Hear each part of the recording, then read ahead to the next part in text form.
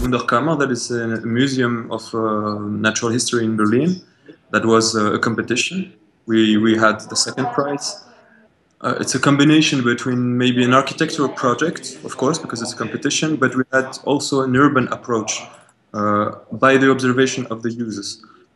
So it's a natural history museum, but it's located in nearby a station, a train station in Berlin, nearby the zoo garden. I don't know if you know it.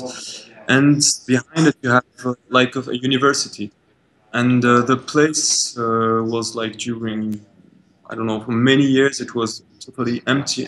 All the urban all the urban landscape was totally disconnected, and we wanted to make like a project that, of course, it's going to be an object, an architectural object, but also something that could create a new urban condition and interaction.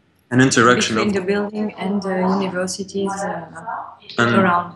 And by observing what was going on there, we saw that there's how do you say, like a line where the users, the students, like they went from the train station to the university, and we wanted to organize like an urban centrality between the museum and the university and the central station.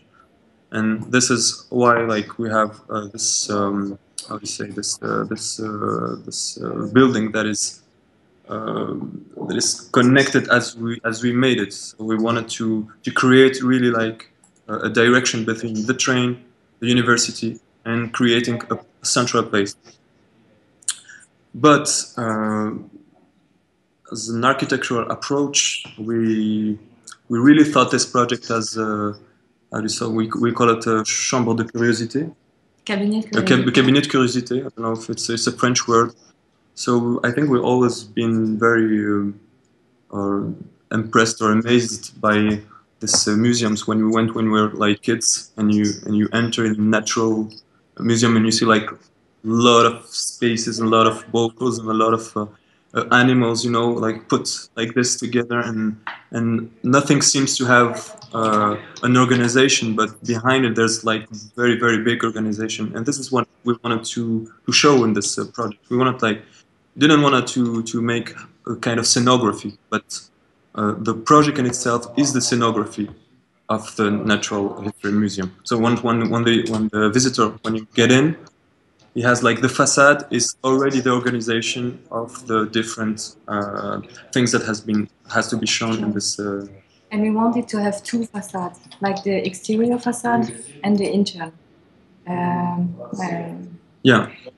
So the exterior facade is all the offices of the scientists where they're gonna work. So they have to be like on the exterior facade, and the interior facade is the layer where you can find like all the animals that's gonna be exposed and the skeletons and everything for the users. And the scientists could work from their office, and they could like interfere with this interior facade and the interior layer. But we wanted to show some of the interior of the building in the outside. So that's why like some of the how to say, squares of the grid of our facade is shown on the exterior, so you can see it. And the train station is zoo garden, so we thought it could be like a good idea if someone is going to the museum, when he gets to the zoo garden, he's got on the left the zoo garden, and on the right you can see like some part that could show what's going to be inside in the Natural History Museum. So to put the visitor already in a condition.